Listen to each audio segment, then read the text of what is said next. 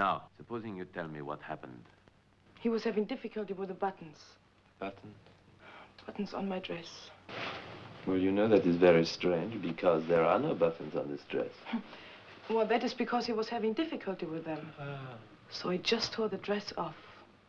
He attacked you? Oh, no. I would have helped him, but he couldn't wait.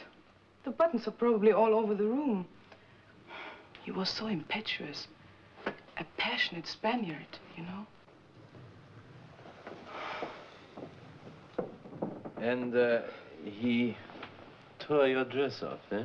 Yes. And then suddenly someone opened the door. And Miguel leapt up and... Well, that is the last I remember until Maurice came in and found me with a gun. Hmm. Yes. There is, if you'll excuse me, something here that I do not quite understand. What don't you understand? Ugh. I don't understand when you say that you don't remember.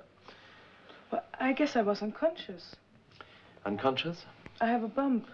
Bump? Yes. Where? Oh, let me see. Oh, yes. I don't know how it happened, but it is so painful.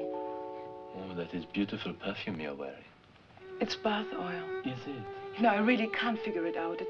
Someone must have hit me. Yes. You have received a mild concussion with that bump. You have cream on your nose. What? Oh, it's nothing. It's from that thing over there. You're all wet. What? Oh, Is yes. it raining? No, it's just that stupid driver of mine parked too close to the fountain. You should get out of these clothes immediately. You'll catch a death of pneumonia, you will. Yes, I probably will, but it's all part of life's rich pageant, you know. We police have to put up with a lot of things in the course of our duties that in private life one wouldn't normally tolerate. Why don't we have a smoke? Helps to calm the nerves and enable us to think more clearly. This lovely perfume you're wearing there. That's not perfume. That's bath oil. Oh, is it? Well, it's very beautiful. Thank you. I still smell it. Now, where were we? My bump. Bump, that's right. That you received when somebody hit you.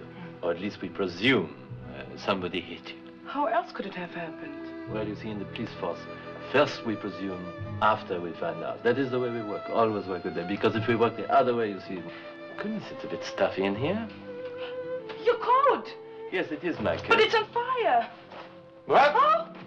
My coat is on fire! My goodness, I'm burning!